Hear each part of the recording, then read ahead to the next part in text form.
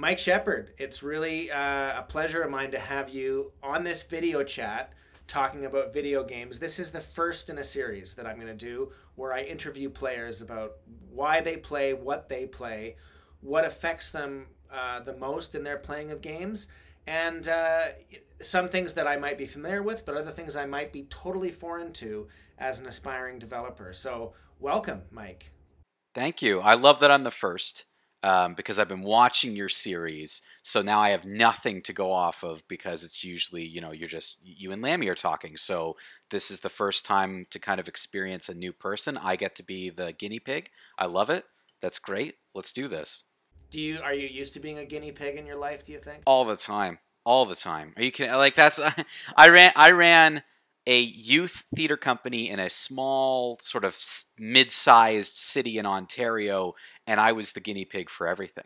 The first person to do a show at this big theater that we just renovated, and you're probably going to lose a lot of money. I'll let Mike Sheppard do it. He'll be our guinea pig. We'll see what happens.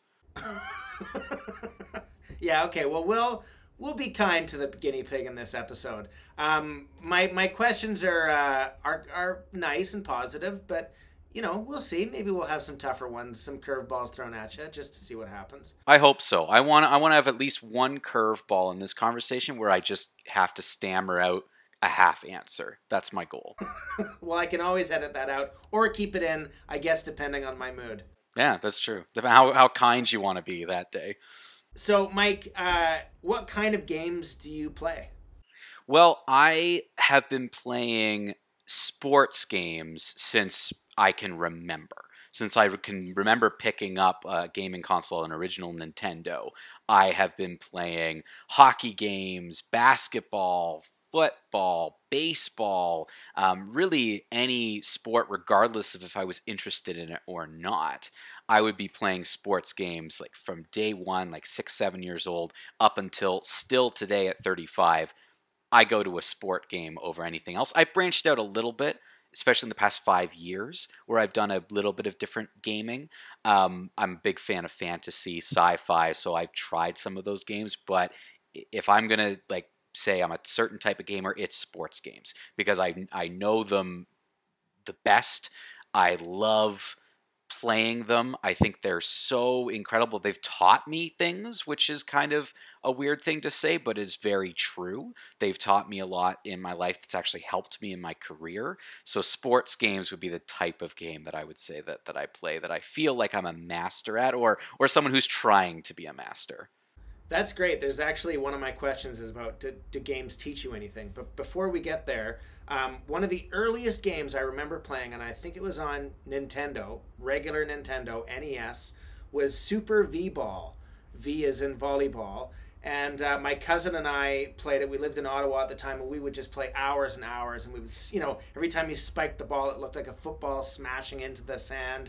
And you could hit the other players and send them falling off into the ground. And my memories are much more visceral and visual than the game probably has any right to claim, given that this was a Nintendo game. But I just have this really powerful memory of it. For you, what's the earliest game you can remember playing? Yeah, it's called ice hockey. So that's literally this is what it's called, ice hockey. But it was an international hockey game for original Nintendo. Like this is for the Nintendo, and you had three. You basically built a team out of these three avatars that you had to choose from. One was really tall and skinny. One was like kind of medium sized, and one was super fat, like really short and fat. And the skinny tall one was like really really fast. The middle one could shoot really really well, but the big one was how you just crush other people. He was really slow, but you could crush, and you'd have to choose how many of the five players do I want to be tall and skinny, medium, or extremely fat and short. So that was the first game I remember ever playing. Canada was in the game. Like you had all these different countries. Canada was green for some reason. Like they were all in green, which doesn't make any sense, but that's what they were. And you would basically just play, and you would move. As you move your avatar around, the whole team would move with you. because it wasn't so advanced that you're switching between individual players. If you were the center, you won the faceoff, you had the puck, all your players are kind of moving behind you at about the same rate that you're moving. So if you want to make a pass, they're kind of there. And then as a group, they would move down the other way. That was the first game I can remember playing. I remember playing with my brother, my dad, for hours and hours and hours, playing this ice hockey game for original Nintendo. Like little, you could still see the pixel. I can see the pixels. Like it was so pixelated because it's so old. But we would play hours and hours of this game. It was wild. Yeah, that's fascinating. It sounds like a fun game. I remember playing a hockey game. It might have been on Sega Genesis or TurboGrafx 16, one of these consoles, and it was pretty basic, but like addictive. Like just getting into the core game loop of scoring goals and defending. And I haven't played a lot of sports games, but the ones I have played, it almost seems like it's too easy to become a god on the ice or on the field. Like you're just automatically this amazing, and you haven't done all the work that the athlete has to get to that place. But from my understanding today, sports games are a lot more complex than just handling a player on the ice or being one of the athletes. There's a management side to it. So talking about sports games, the games that you're playing today, specifically, what are the games? What are they called? And what is the core gameplay loop? Are you actually playing the sport, or are you managing the team? How does that work? Well, it's up to you. That's the thing. Like the games now for sports games have so many just game modes. You can be an individual player and go through all the things that they would have to go through: drafting, getting drafted into the league, issues of who to trust with your money, signing contracts, and then playing the game. You can be the player, the individual player. You can just play old school mode and play a game and just see what happens and just play the game. Or you can be like you're alluding to, a general manager or a manager or a coach where you control every aspect of your team. And that is what I'm addicted to. That is the thing that I'll say I love about gaming, that I'm into, that I play constantly. I always go through the cycle of, okay, it's now time to sit down for 3 or 4 months and play out a career. On the management side, you're controlling everything from the budget of the team, where you're allocating funds, how much you're paying players, signing them to contracts for the next couple of years. You yourself now are signed on to a contract. You'll get a 2 or 3 year deal to start, and at the end of each season, you get kind of an assessment. What did you fail? What did you achieve? What do we want to see out of you next year in order for you to earn your next contract? So you can control every aspect down to being the president of the team and moving a franchise that is real, that exists, from one city to another, and picking up and starting all over and building your own arena and deciding how much money to spend, what the construction's going to look like, everything. So the control you have now is incredible, because you basically can be an armchair GM, which is in sports, that's what they call people like me who sit on their couch watching hockey or football or something and yelling at the screen, being like, "What are you doing?" Like I would trade you. You can now do that in game form, thinking that you know as much as these professionals who get paid millions of dollars. You can do that with the gaming system now. So when we first chatted about the games that you play months ago, I went and got a game called, it was on an incredible sale, Franchise Hockey Manager 8. Okay. So I don't know if this is the kind of game that you're talking. I think it's the kind of game you're talking, but I don't know if it's specifically one that you play. But it was a huge game, partly because it had all of the information, all of the statistics for all of the players in multiple leagues around the world, and the immense amount of activity and agency you have to create a team, run a team, manage a career. You have an email inbox in this game where you have to sign a deal or take a job or move to a different city or make a trade, whatever, was overwhelming for me because I'm not the avid sports fan that you are. So I'm like, I don't know any of these people and who they are. There was no easy way in, but I could easily see how this would be applicable to so many sports fans whose pleasure is to get together on a Friday night with their friends and just chat about what they would do differently, which is such a pastime in sports, but clearly this has been activated in a game. So is that one of the games, or am I close here to the kind of things you're playing? That would be the type of game. In terms of the simulation of sports games, the people that do it the best is EA Sports, and everything they've put together.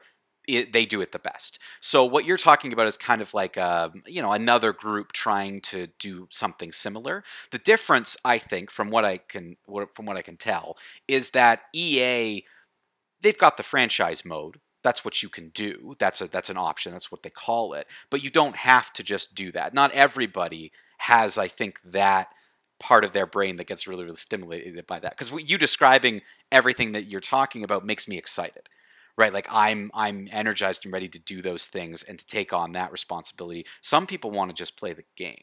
And that's why they have different modes now in EA. There's franchise, which is kind of what we're talking about, which the game you grabbed would be exactly what I'm doing. Now the difference is, I think, I also play. So I can play as the team after making all these decisions and play through an entire season. I can do anything that I want. I can play and have the real hockey mode with all the changes that I've made to the team, but I'm just acting as the owner, and I have all this control over what the team's doing. Maybe even more control than really what an owner or a general manager has now. And EA has done a really good job of saying, yes, here's the franchise mode. If you're like me, you're gonna love it. Here's the be a pro mode, where you're just one player and you have to go through and live the day in the life of that player. Then there's just regular game modes, tournaments and regular games and shootouts and all these different things for skills competitions that you want to just practice and actually play and physically be playing the sport. So what you're talking about is definitely the type of thing that I loved, if not specifically that game, but that has really captured me in terms of sports games. There's nothing better than saying, okay, I am now the general manager of my beloved Toronto Maple Leafs, and I'm going to finally win them a Stanley Cup, and trying to go through that process. There's nothing better than that for me. So when these games have imported this gargantuan amount of sports data on every player, every team, over years and years and years around the world, do you think that makes the game, obviously not fully accurate, but a somewhat good representation of how a sports season will actually play out? Or is it quite a bit off and more for the player to just enjoy it in the fantasy sense? No, I think it is pretty accurate. I mean, they do a very good job of timelining out your year. When you create a franchise, you can begin at any time point you want. But if you're starting from the beginning, you're taking over a team in the off season. So you have to prepare and go through the draft. So for hockey specifically, its draft is held every summer because you generally play in the fall and winter. So you would start the game and you would, like you're saying, go through data from real players that are young that currently exist in the world but haven't been drafted yet. You can scout them. You send scouts to them. You get all this data and analytics that you go through, and you have to make choices. And the game is so good at simulating. Sometimes a sure bet is just terrible. You draft a player and they're just awful. And they've done such a good job with each avatar that every single player, regardless of how skilled you are, can do or not do certain things. So there's the authenticity of when you're building a team, it does matter the type of player that you scout. It matters the type of player you trade for. It matters what types of players you have on your team, because if you don't have a balanced, well put together team, you're going to find yourself unable to do certain things.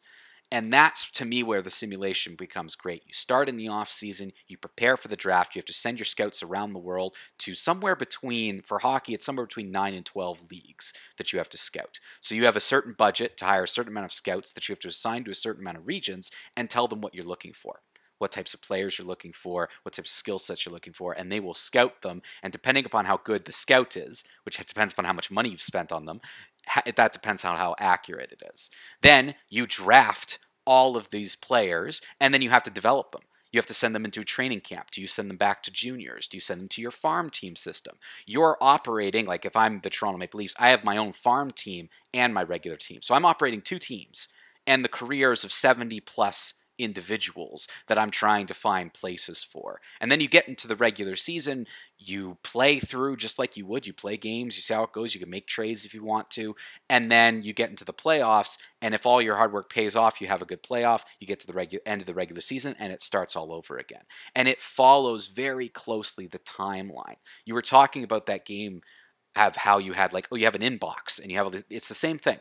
You have an email. You have access to information. The computer is simulating other general managers communicating with you at certain times. The trade deadline in hockey is so massive. Any sports fans will know that there's a certain date in each calendar year that you cannot make trades after. It's just to make things fair leading into the playoffs. So that day in the game is this massive countdown from 8 a.m. in game time all the way to sort of around noon is when the deadline is. And you have that amount of time with the pressure of making deals, and at the same time other deals from other teams are popping up. Your competitors are getting stronger, and you have to decide, okay, do I care, or do I just move forward with my team, or do I make deals based upon what other people are doing? So I find it pretty accurate to what you would go through, and that kind of goes back to I've actually learned things that's helped me in other areas of my life from these games. So I do think that there's a certain level of accuracy to it.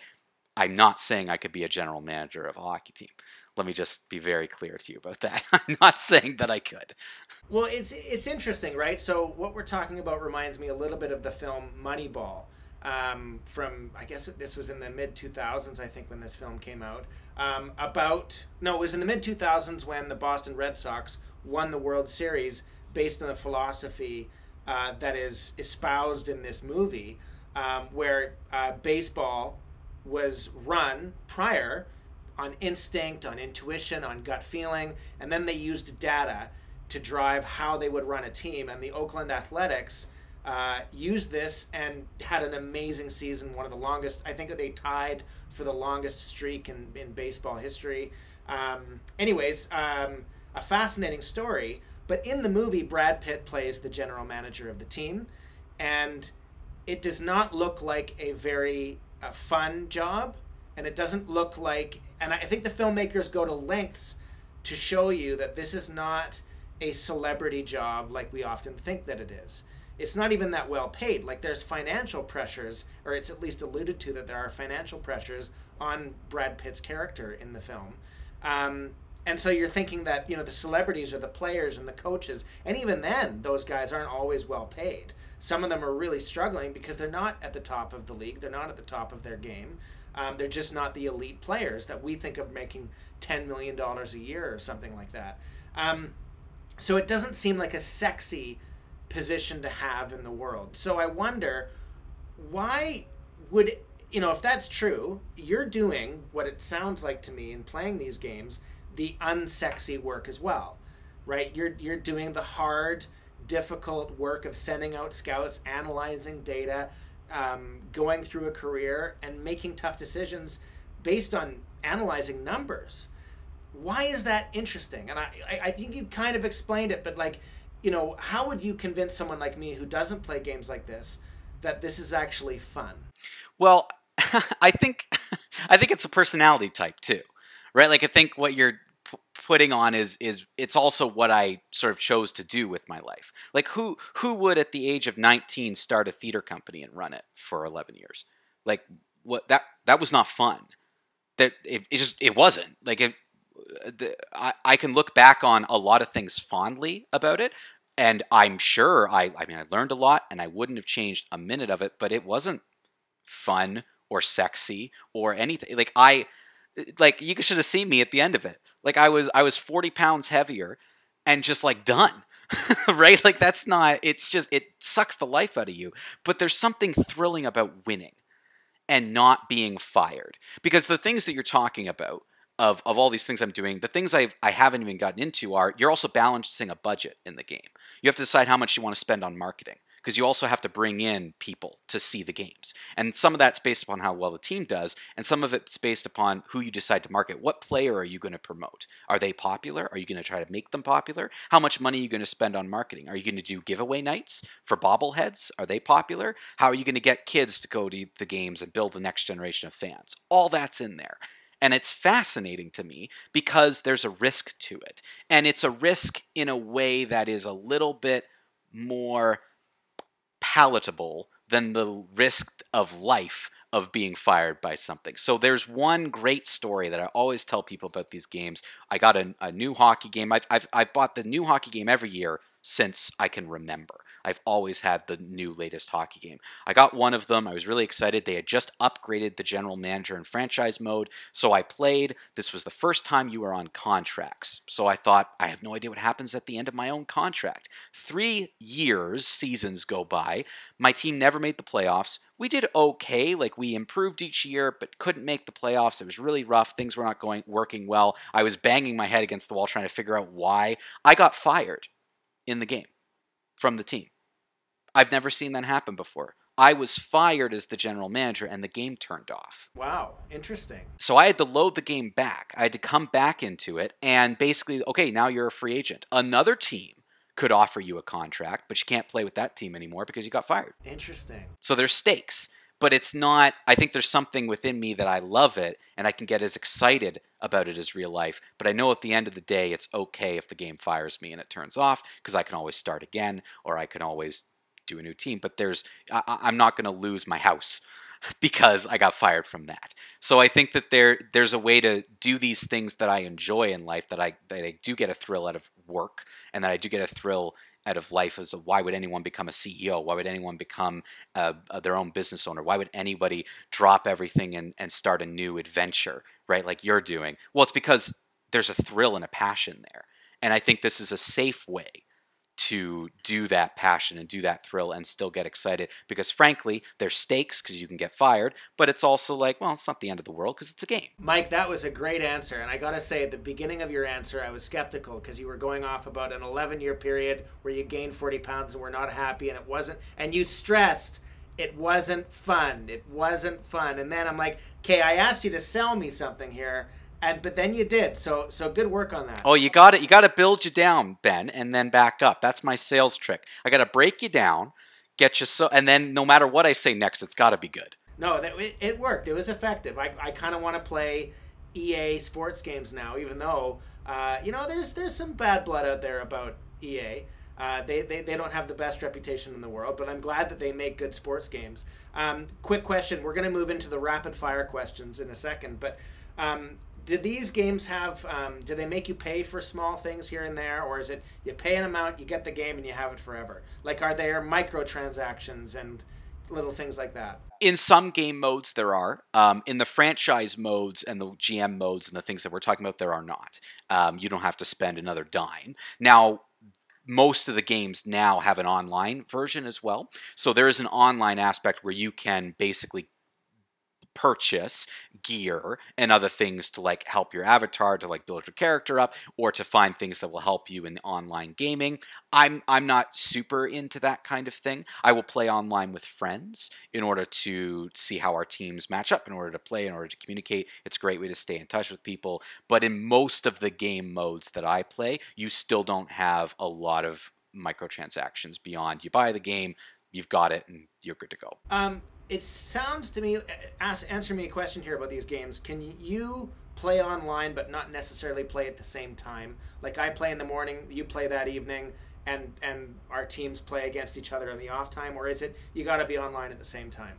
You'd have to be online at the same time in order to play each other. So I've got two close friends of mine who played various sports games and were a far distance apart. That will be our way of connecting every 2 weeks. We'll get together, we'll play a game, we'll talk on a headset, and we'll play. But you do have to be live, especially with sports. Most of the sports games that we play, you have to be live in order to see things. You can't like make a couple moves and then hours later someone else makes a couple moves and you could continue a long game. You've got to be there to play your periods, your match, whatever. I play basketball with one friend, football with another. You have to kind of be present in order to see that.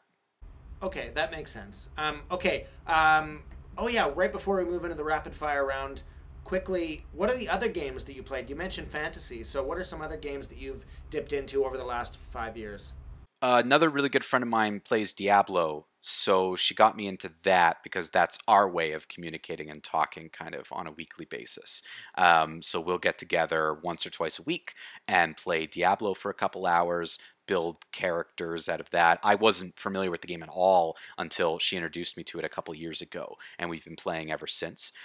Gaming, for me, became so much more about connecting to people than it was before, because I always used board games and physical interaction to do that. But even before the pandemic, as friends move away and you get older, this sort of online gaming, I dipped into games because a friend was like, oh, I have this game. I know you have you have a PlayStation 4. I have a PlayStation 4. I have this game. Do you have it? And I would just go buy it. I'm like, yeah, I have it.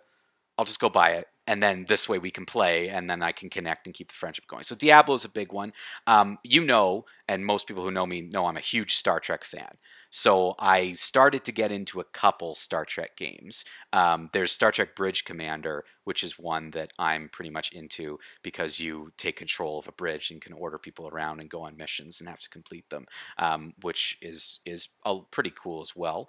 And then I still have my computer, but I don't play them as much. I used to be huge into certain PC games, and a lot of those were like sort of similar to Command and Conquer, but more like strategy games in the sci-fi or fantasy world. So there was 2 or 3 Star Trek ones where you're building your star base. You've got to build up your entities and go off and battle in a certain map and protect your assets while you also attack.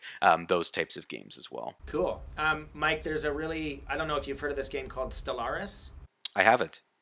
Okay, it's essentially a space 4X game, like explore, exterminate, conquer, like Civilization, but in space. But it's released in 2016. It's continually updated from Paradox. I think you'd enjoy it, especially because there's a mod that reskins the whole game in Star Trek. Oh. So that essentially it's Stellaris, but in the Star Trek universe. And I've heard great things about that mod, and I think you might enjoy the game. I will look into it. It's one of the things Star Trek has been missing, because they did this game. It was the Star Trek games that were similar to kind of like basically playing Risk or Command and Conquer, but in Star Trek. But they were missing what Civilization does really well. They never really found that. So if there's a mode that will change it to look Star Trek, I will definitely look that game up. Well, and I think it doesn't just change it to look like Star Trek, it changes the mechanics to be like Star Trek. And one great thing about Stellaris that I think you'd really appreciate is it's a management simulator. Like, you're managing an empire. And the same skills that you bring to the fore with managing a hockey team, for example, are going to help you in Stellaris. So, yeah, just a recommendation. Okay, rapid fire round. How often do you play? Every week, every month, whatever?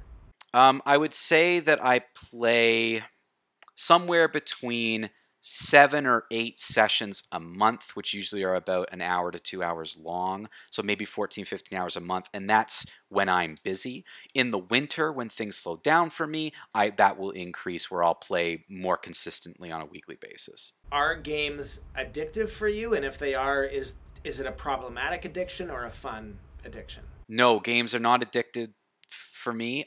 Nothing is.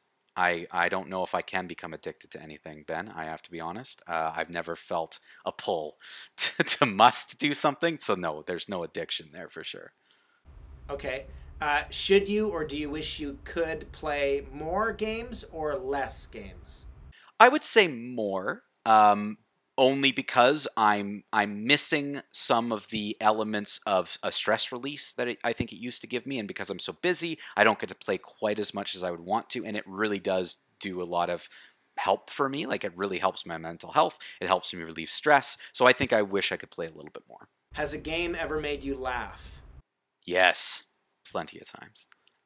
Like, why? What's made you laugh? Like, I guess a ridiculous thing happening in a sports game? Or? Yeah, ridiculous thing happening in a sports game, a ridiculous catch that shouldn't have been made, a penalty that was missed. I've also played a couple, I guess, like open world games where the story would get ridiculous and I would start laughing. Like, I've never been into like Grand Theft Auto and that type of thing, but I've played and tried them because everybody is into certain games. And sometimes things will happen and I just laugh at the ridiculousness of the writing.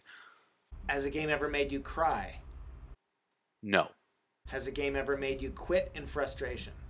Yes, when I did get fired from that game, which never happened for the first time, I was quite angry, and I stopped for a while. Has a game ever made you decide to change your life? In a way, yes. Do you want to elaborate or just leave it at that? No, I mean, I guess most of the things that I learned from these games that I kind of alluded to was the how to manage a budget properly. And I actually have taken skill sets from that I've used in the game and applied it to life. And honestly, I don't think I would have been able to manage a theater company for over 10 years without the experience of those games. So in a way, it gave me the confidence to know, oh, I've seen budgets exactly like this before. I can fill it out for grants. This is exactly what I've been gaming with since I was 7. So I understood and kind of got it. So I don't know if it definitely a game was like, okay, I'm going to now go do this, but I think it gave me confidence that helped me be successful early when maybe I shouldn't have even been successful at what I was doing. That's actually one of my questions about, like, have games taught you anything? And I think you've got a pretty clear answer to that. Do you prefer games that ask you to imagine something, or when you typically play, are you using the game as a springboard to imagine things, or is most of what you're imagining, seeing, feeling happening in front of you on the screen? I do think I like games that ask me to imagine things because I think that there's an element of when you're not gaming, it's fun to spend time thinking about the game and to be dissecting certain things. Even in sports games, when a trade doesn't happen, the game still makes you imagine, like, why? Why did that not work? What would I have to do in order to make that trade more appealing so I can leave the game, I can eat, have a shower, think to myself, come up with a plan and come back. Right. And that to me, I think I like about games. I like that they make you think and imagine and try to perceive things that might not be right in front of you. Does a game usually for you wind you up or wind you down?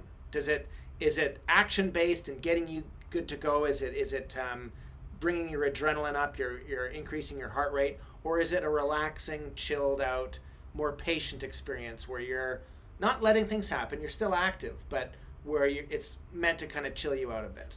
Yeah, I would say chilled out, relaxed, unless I'm playing with another human being. And then it's the exact opposite because I get competitive and it's fun to be competitive at something that at the end of the day doesn't matter that much, but it's fun to get competitive with friends and to kind of give each other a hard time. So yeah, I would say if I'm gaming by myself, it winds me down. It's the perfect way to end an evening. If I'm with somebody else or I'm gaming online, the adrenaline goes through the roof. How important are aesthetics to you in the games you play? Extremely. I want it to feel as real as possible. Absolutely. It's interesting because so much of what you're doing is management. But a real looking budget and spreadsheet is super exciting to me, Ben. A real looking marketing plan is super exciting. When I'm building that arena and making color choices, I want to see the colors pop, right? And all that stuff. And it's the same, like when you go into the game mode, when you're in management mode and you finally decide to play a game after hours and hours of doing other things, and then you finally play a hockey game, I want it to feel real. I want all the work I put in. I want decisions I'm making in the game to be reflected in my gaming experience. So when I'm playing and I've got my controller and I'm ready to play and push all the buttons and do all the things, I want to see the players that I acquired. And if he has a broken nose, I want to see I want to see it. And that's what I like about the real experiences. So this player has an injury, then I want to see him limp. Your sales aren't going well, then I don't want to see people in the crowd. I want you to reflect exactly what all my decisions are doing, and I want to see it. Okay, no, that's great. Last two questions. What is if you can think of it, the most disappointing game you've ever played? Disappointing game I've ever played. It's, there have been disappointing ones because, these EA Sports produces a new football, hockey, baseball, etc. game every single year, and some of their versions suck. So there's definitely been a couple years. I think NHL 17 and 18 were back-to-back duds, where they barely made any changes and improvements. It was starting to get stale. It was behind the times. And then finally they came back with NHL 19, and it was like, okay, here we go. We're off to the races. But I do remember spending $75 on this brand new game and being super disappointed that it wasn't much different than the version I already had. Okay, last question. If you had to pick one game that you were stuck with to play till the end of time, what would that one game be? Probably the latest NHL game. So right now I've got 22, but I will be purchasing 23. Like it's whatever the latest NHL game is, because I think hockey for me, I know and understand the management side way more than any other sport. So if I could sit down playing EA Sports NHL 23 or 22 and just have the one game, endless amounts of entertainment. Because if I just want to be a general manager, I don't have to play the games. I can just do that side of it. If I just want to play the games, I can just play the games. If I just want to be a coach, I can be a coach. Like there's 4 or 5 or 6 different experiences where the gaming can be endless in terms of the amount of different types of games you can play when you get in there. So yeah, it would probably be the latest, whatever the latest NHL game is. If I had to just pick one, that would be it. Okay, Mike, this was really interesting. Not only very informative, but I had fun. Unlike the 11 years of your life that was spent, by the sounds of it, having no fun, gaining weight in the gutter. Listen, Ben, it was terrible. Like I will not trade it for a minute. I would never trade a moment of it for anything else, but I can't sit here and tell you that that was a great 11 years. Like it was so rough. I learned a lot. I grew up a lot, made a lot of mistakes, made a lot of enemies, made a lot of friends. It doesn't matter. Overall, I wouldn't wish that on anyone. I would do it again in a heartbeat. Yeah, maybe I'd have the same feeling about Franchise Hockey Manager 8. Yeah, if you were in a scenario where you really got into it, I bet you would, because I think, Ben, you're that personality type. I think you would go back to something no matter how much, because if you loved it and you got passionate out of it, you would go for it. And that was, for me, running a theater company and running a fake hockey team. Those are the things that kind of get me going every day. Like those are the things that get me really excited, and I think it's a personality type. I think you have it too. Okay, Mike. Is there a way that people can find out about what you're doing? What are you doing? What are you up to these days? And how can people connect with you if you want them to? You may not be interested. Sure. I mean, yeah, you can find me on Twitter or Instagram if you want. I may not let you follow me depending upon who you are. But I'm my own Mike on all platforms. That's usually, you can find me my own Mike. But I'm running, I'm doing a lot of cool different projects actually right now. I run social media for a bunch of small businesses.